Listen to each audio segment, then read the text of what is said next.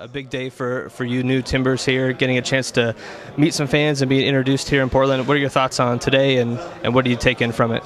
No, I feel like today was it's a special day. It's a chance for some players and fans and coaches staff to interact, and for people to try to find out who we are as people. So it's something new, and I think that it's going to be a great situation here in Portland.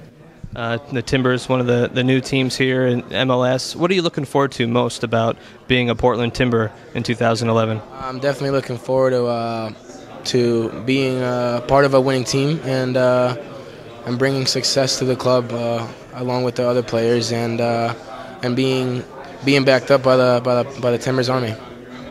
You've spent most of your life on the East Coast and in the D.C. area. Now you're coming to the West Coast and the Northwest. How do you think that transition will be for you?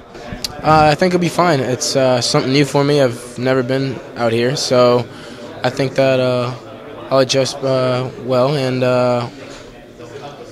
it'll be good. It'll be good for me. It'll be good for everyone around.